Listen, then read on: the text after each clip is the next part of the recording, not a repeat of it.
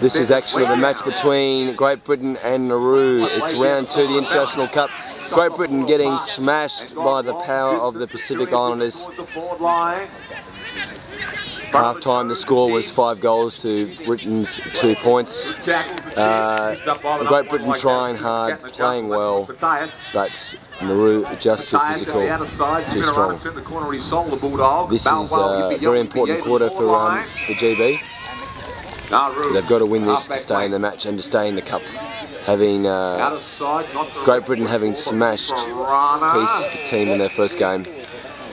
Coming in there like a late freight, like a convoy. It was a Great Britain man, bundling him out of bounds.